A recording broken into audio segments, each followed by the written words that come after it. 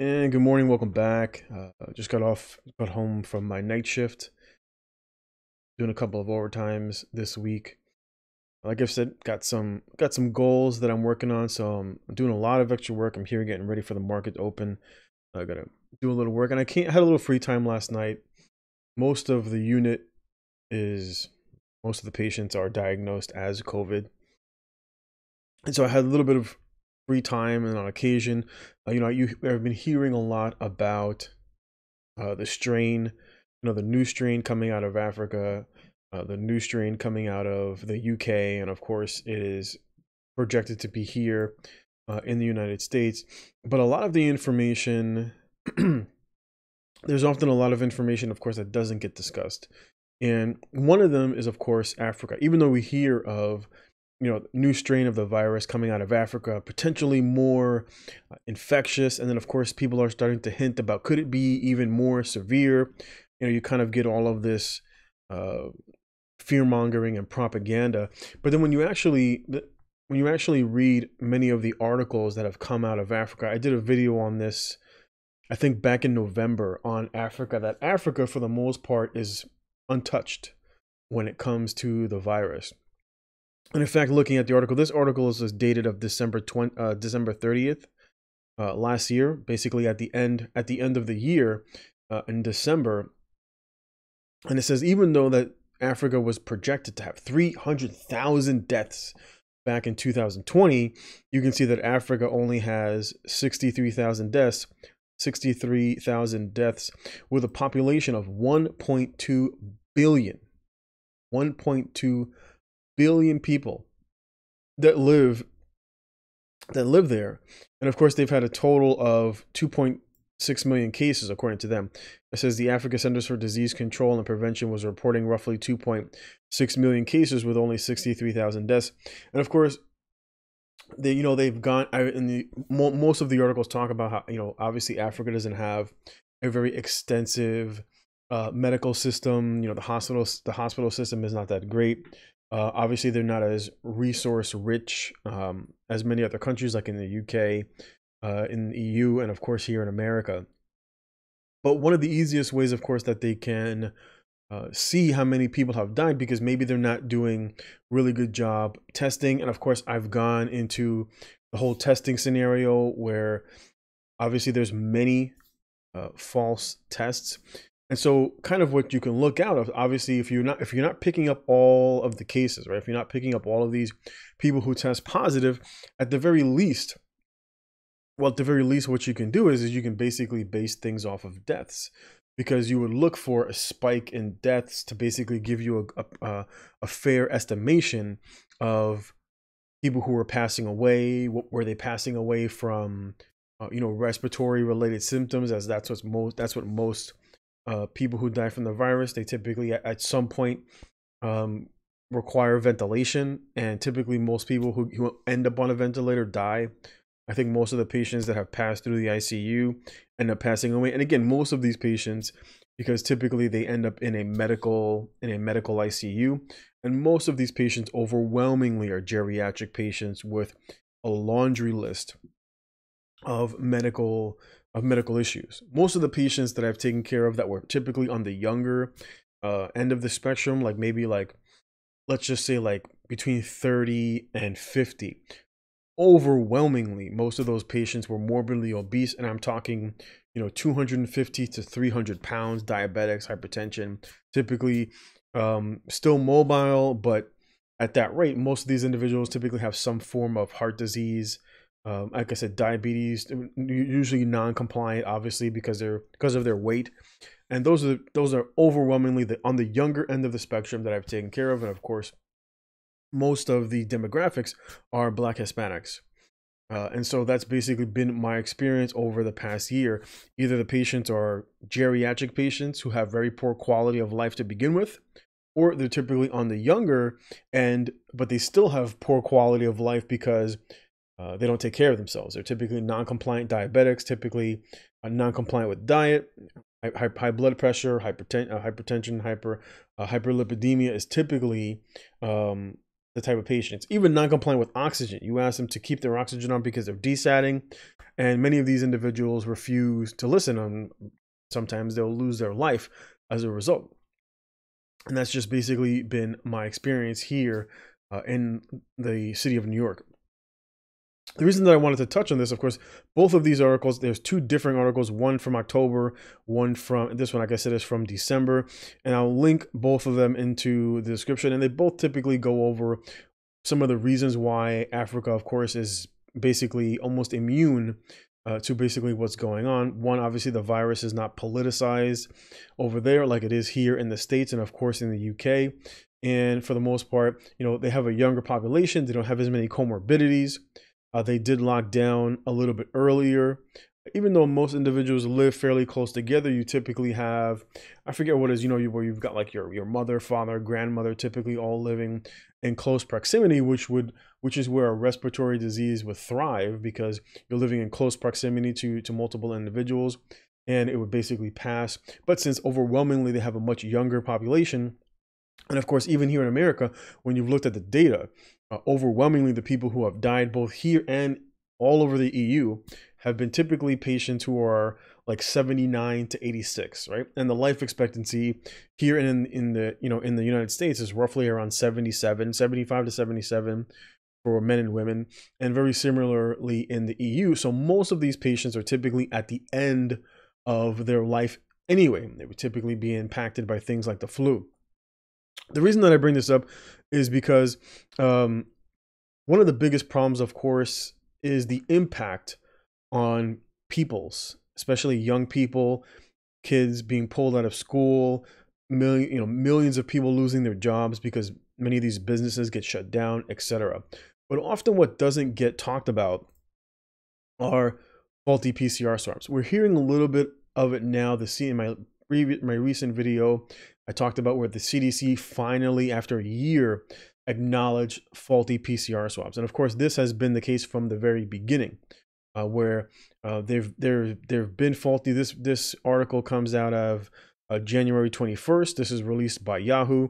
And of course, this is in the UK, talking that this is basically a country club.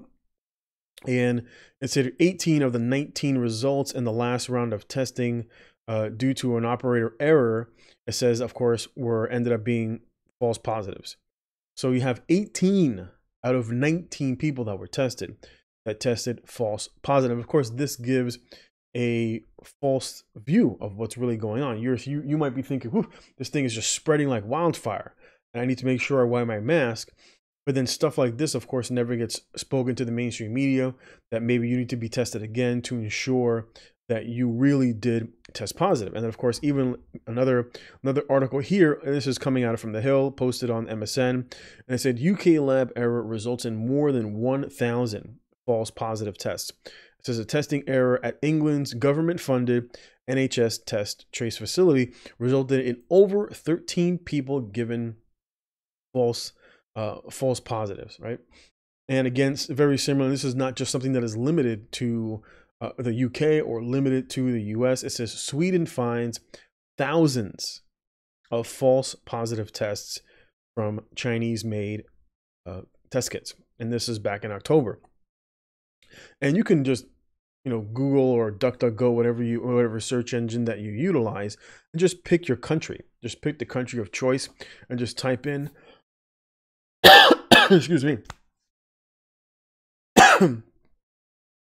You can just basically pick your country of choice and just type into the search engine false positives, and there will be article after article after article after article talking about this. Like you can see here, UK purchased millions of unreliable tests, right?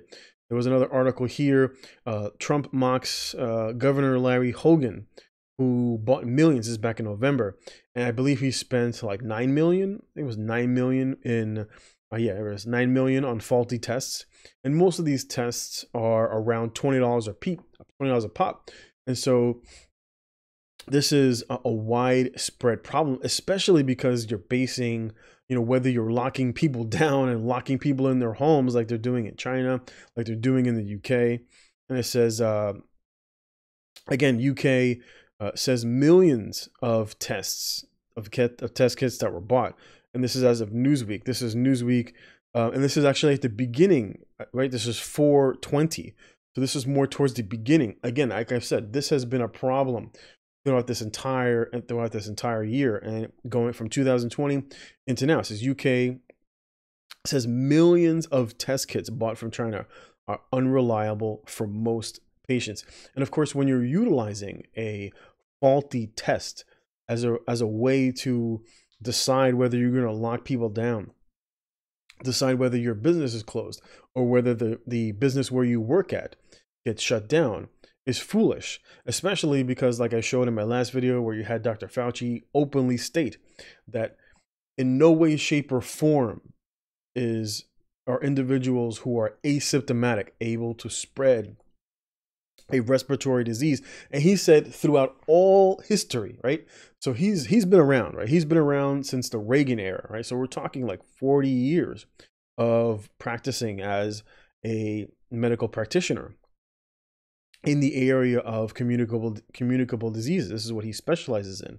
And so I'll leave the link for that video. And in that video, I showed that he himself said that in his entire career and in all history, he said, in all history in terms of respiratory diseases, that there has never been a virus that has been able to spread asymptomatically to the degree that these individuals that, of course, are making this exclamation. And of course, in my opinion, overwhelmingly, it's because they're mass testing individuals, and you're testing people with faulty test kits. And so these people who have absolutely no symptoms because they're worried, because they're hearing that this virus is, of course, very deadly. And for many individuals who are typically on the geriatric spectrum, it can be very deadly for many of these individuals, but so would the flu. So would most respiratory diseases, because most of these elderly patients, by the time they reach their 70s, are typically a revolving door for the hospital. They typically come in every month or every month and a half. They're overwhelmingly, weak when it comes to even things like seasonal flu. And so, of course, a novel virus is going to heavily impact many of the geriatric patients, but overwhelmingly, I don't see young people. Like I said, most of the young people who are like 30 to 50 are typically morbidly obese. They're typically 250 pounds, 300 pounds individuals who have neglected their health, basically all of their life to reach that level of disease at their age. I've seen some people when I'm like reading their history, and I'm like, how old is this person? And it's like 35, and they've got like polysubstance abuse, cocaine abuse, which impacts their heart. They're non-compliant with their diabetes regime. So, they've got finger sticks of over 400, which of course also impacts the heart. They're obese. And these are the individuals that come to the hospital. And the other thing that I wanted to touch on is, as a result of this, of course, policies are being made, and you have dangerous policies or dangerous individuals who have positions of authority. And so as a result of what they imagine to be a widespread disease that is basically ravaging a country, and as a result, they've impoverished millions across the globe. It's like, I think the numbers were between 200 million and 500 million people across the globe have fallen below the poverty line. And I find it disgusting to think that you've basically impoverished all these people, and now you want them to take an untested vaccine so that they can feed their families, right? Whereas Ohio Republican lawmaker wants stimulus checks tied to the vaccine. And it's like, have you missed a meal? Have you missed a paycheck? Most of these individuals haven't. But as a result of the policies that are put in place by lawmakers, many of these individuals have fallen into poverty. They've lost their jobs, and they're hoping that the government will come through for them. But the sad part is for individuals to be this heartless. But these are the times that we live in. And many of these individuals, like I've always said, and has been said in the past, is that the people who you put in charge are only a reflection of you. And so, like here in America, we've seen a lot of moral decay. And as a result, people who are morally inept come into positions of authority. And these individuals that you basically hire, that are paid for through your taxes, subsequently then become kings over you. and you have no way of being able to defend yourselves from this sort of mentality. It becomes very difficult, especially when you're impoverished, especially when you're seeing millions of people who are losing their jobs. Then you feel almost compelled to make a decision that you may not make otherwise, especially when you have not all of the facts. As a nurse or as any sort of clinician, it is our responsibility to educate people so that they can make what is called an informed decision. And so if individuals are not basically coming forward with this information, many patients may make a decision that they may otherwise not, as a result of not having this sort of information. And as a healthcare practitioner, I've been practicing as a nurse. I've worked in multiple avenues, from critical care to acute care, oncology. I've done working in a nursing home to working in hospice. And I worked in a wide range of areas, and I've always prided myself on making sure to do my very best, educate my patients so that they can be able to make an informed decision. And unfortunately, we're not seeing that sort of information being given to us either through the mainstream media or even in the hospital setting. We get the same regurgitated information that is given, that you hear on the mainstream media. We get the same pamphlets, and they just regurgitate the same information, but we don't hear about information like this.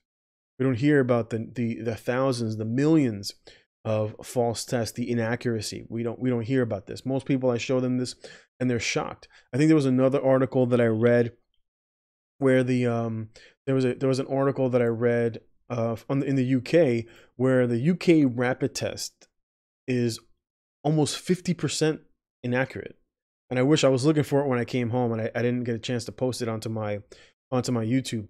There was an article that I came across just before I left. It was like 6 o'clock in the morning, and I was reading this article where it said that up to it was like 3% accurate. It was like 3% accuracy with almost 50%. It was 49% or 53%. I forget.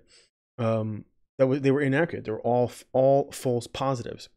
And I've shown, even in other articles, even here, for example, if we were to look up like NFL false positives, and it exists here, right? It exists here. CBC, 77 NFL players that tested false positive as a result of a lab error in New Jersey. But this is information, of course, that we don't hear. It's very unfortunate. And so unfortunately, you have to rely upon either secondary sources, like via people who do videos on YouTube, or a lot of this information many individuals unfortunately don't hear. And as a result of that, they're misinformed. And as a result of that, they have an unnecessary fear of something that potentially could be not as dangerous as people are basically led to believe. When you start reading and you start paying attention to what you see going on, where it's okay for this group of people to have rallies, but it's not okay for this group of people to have rallies, and it's okay for this to take place because, well, at least they had masks on, so it's okay. But if this other group does it, then it's completely out of control, and don't forget about the virus, etc. But this is unfortunately the age that we're living in. We have a lack of leadership, not just within politics, but even within the medical professionals, because there's just basically everything is compromised. And unfortunately, it's the people who end up suffering as a result.